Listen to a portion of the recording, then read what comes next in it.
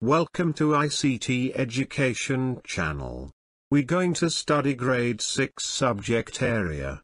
Today we're going to learn about mouse. Main parts of a mouse. Normally, the mouse has a left and a right button and a small wheel in the middle. Type of mouse. Let's identify several types of mouse that are in use. Mouse, wireless mouse and touchpad. Functions of the mouse. Many tasks can be performed on the computer screen with a mouse. They can be divided into following three categories. Those are selecting necessary items, opening necessary items, moving necessary items. Selecting necessary items.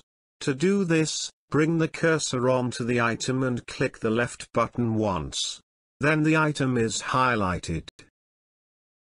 Opening necessary items.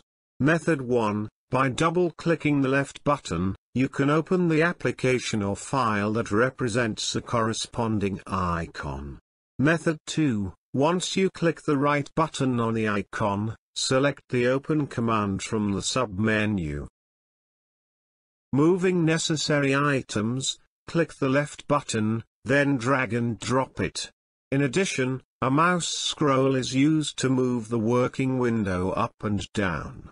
Here, a wheel in the mouse is rotated to move the page up and down.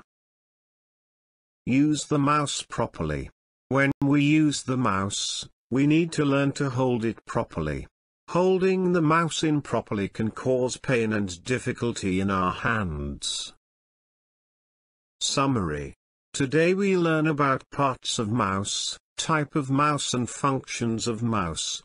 Following chart help to memorize what we learn today.